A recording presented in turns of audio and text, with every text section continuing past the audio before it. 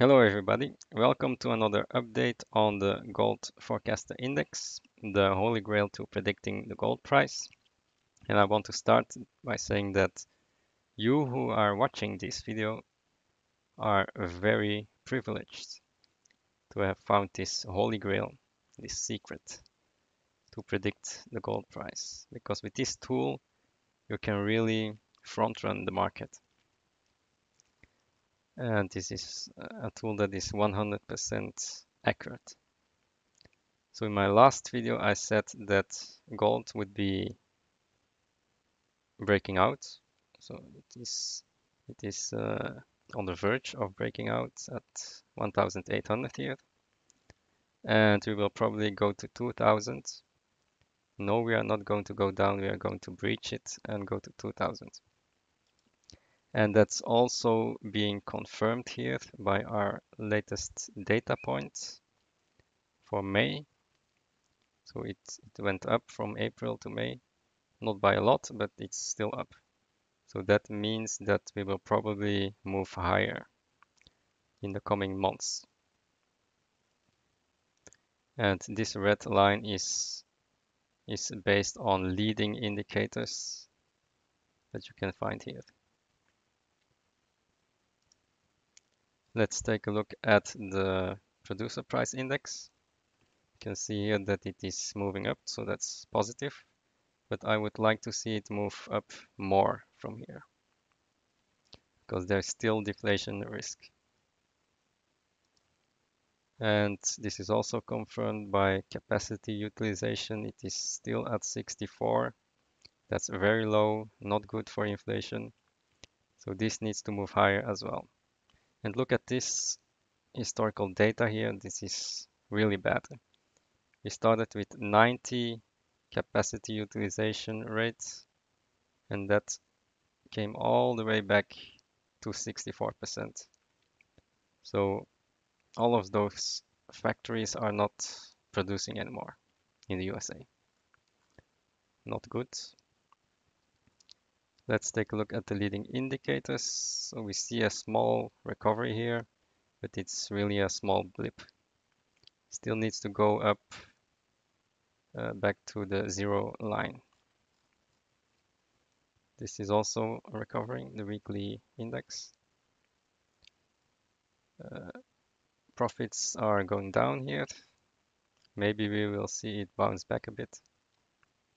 And the recession indicator says that we are deep in a recession here. Let's take a look at the money supply. So I was a bit afraid that the money supply would go down here, but it's moving back up in June. So that's a good sign. That means that we are on the path of inflation again. Not a lot, but it's moving higher. Taking a look at the balance sheets. So the Federal Reserve is actually decreasing its balance sheet now. It's still buying US Treasuries and mortgage-backed securities, but the swap lines have come back down. So that's this dip here. But we see here the blue line, and the ECB here is actually massively increasing its balance sheet here. It's almost 1 trillion in a week here. So they are just taking turns here. First the Fed prints, and then the Fed stops, and then the ECB is printing. So they're just taking turns by creating money. This is the Fed balance sheet. You can see that they are still printing it. And the repos are going back to zero here. Okay, let's take a look at the credit here. So credit is moving higher. That's okay. So the stock market will probably be flat going forward. I don't see a lot of change here. Corporate bonds are doing okay. They are flat. And the 10-year minus AAA, which is proxy for the real GDP, is moving down, but lately it's pointing up again. So there could be a bit of weakness in stocks if you look at this trend here, but it's pretty stable. Corporate bonds are actually very stable here. I just wanted to tell you about default rates. They are spiking. You can see that here. So the red line is going up. So there are more defaults coming, I think, in the next months. So that's a thing to look for. So the next post is about the net international investment position, which is actually the assets minus liabilities. You can see here that the US was at 8 trillion at some point. And now we are already at minus 12 trillion. So it is not going well with the US. This is very bad, okay? Very bad. The US is a debtor nation. So they have a lot of liabilities and no assets. That's what this means. And I think this is going lower and lower, and well, the US is going to go bankrupt at some point. So this is not good for the US. And this is also confirmed by the increasing amount of deficits. So we had the latest deficit number here in May. And you can see here that it is coming down a lot. Okay, so the chart is flattening out a little bit. Maybe next month would be somewhere here. But the trend is really going down here. And especially the government deficit here. This is ballooning here. And this is pretty much very bad for the US dollar. So I expect the US dollar to go down to the $90 level here. It is now currently at 96, I think, and it will go down to 90 soon. And let's take a look at this. This is the goods trade deficit, which is actually very bad. And even the services are going down a bit. So the US has a positive services balance, but you can see here that this is also uh, weakening, okay? And this is actually the most important chart here. You can see that the import prices have moved up substantially, while the export prices have not gone up. So this means that the US is going to have a lot of import inflation here, and that's very bad for companies like Walmart, who need to import a lot of stuff from China. So this is something that we need to watch in the next month. Look at this, the cash freight index also collapsing. There is no trade anymore. It's even worsening in May. So this is not a positive sign for the economy of the United States. Next data point here on business inventory to sales ratio, also collapsing. A lot of inventory but no sales. So that means that GDP is going to crash here. This is the April number. Probably May will be even worse.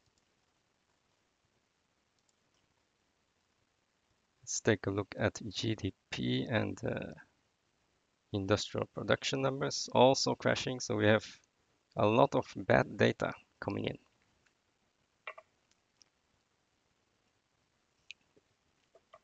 Look at this, we are at recessionary levels here. And it's not getting better. See, the May level is almost the same as the April level. This is not coming back. Industrial production is not coming back soon. Okay. And this translates in high budget deficits. So the government will need to print a lot of money to spur the economy back. But as you can see here, this will have an effect on the gold price. High deficits are correlated with a higher gold price. So I expect that the government and Federal Reserve will try to prop this up. So this budget deficit will probably go higher and higher. And that will mean that the gold price will also go higher and higher to the 2000 level at a minimum.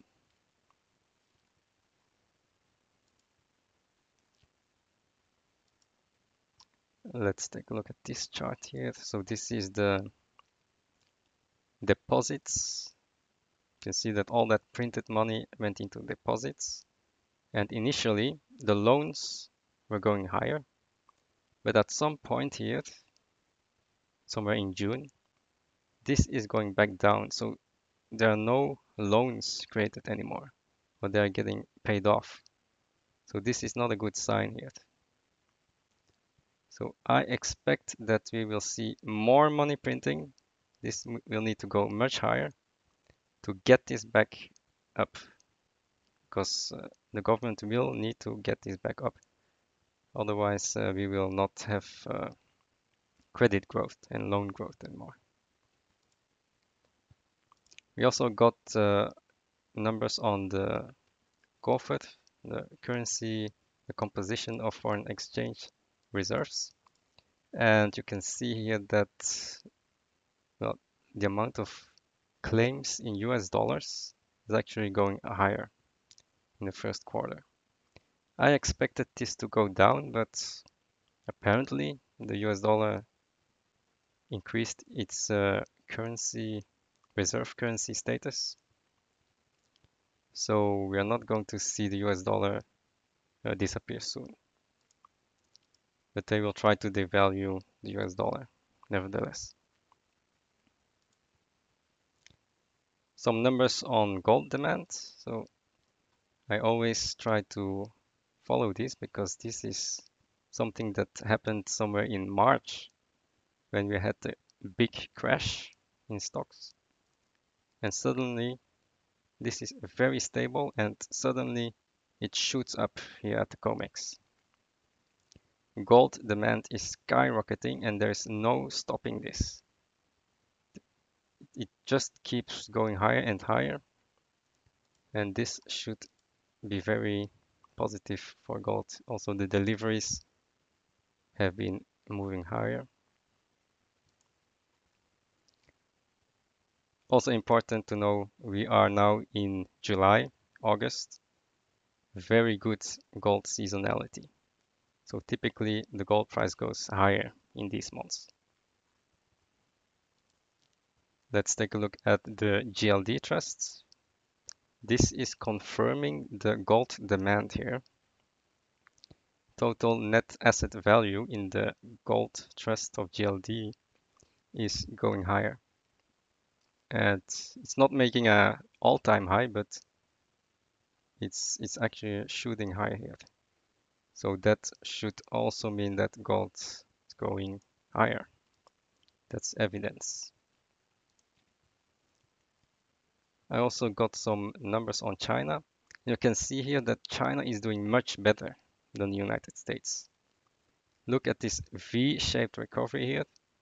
It almost seems perfectly symmetrical. Probably fake numbers, but I will believe them.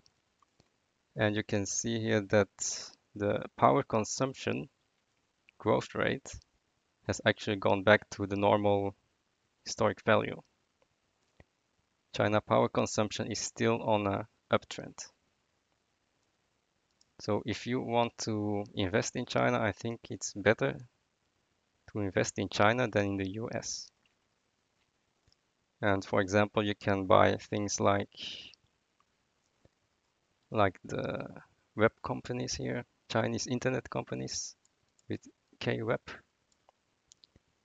And you can see here that China is very cheap, still at a PE ratio of 12, 13 here, while the US is at 20 to 25. So you can buy Chinese shares at half value. And there are some ideas here.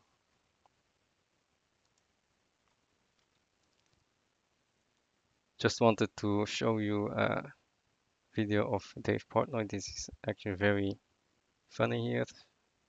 Let's watch this. Alaska Airlines up 17%.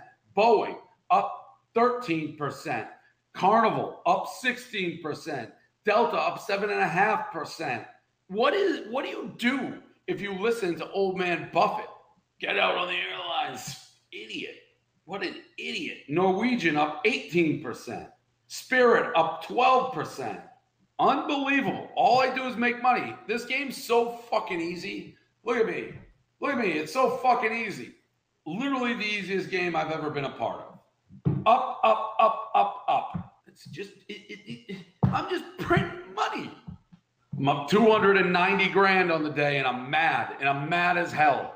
Mad as hell. Because I've sold so much of my fucking airlines because you fucking take profits, people. Why take profits when every stock goes up? Every airline goes up 20% every day. You just wake up 20%. Losers take profits. Winners push the chips to the middle and know the 7 ain't coming. I should be up $1 billion. I should be up $1 billion. That's how right I have been about cruises and airlines. They're not just up, they're up 1,000,000,000%. I should be up $1 billion. Well, so actually, he's right. Stocks will only go higher. And that's because the Federal Reserve is propping everything up. But he also says that he shouldn't take profit and he should be all in. He's right about that, but I think he's in the wrong sector here. The right sector should be gold miners because gold is going higher and oil prices are probably very stable here at $40. So these gold miners are going to go higher and higher, and he should be in that sector.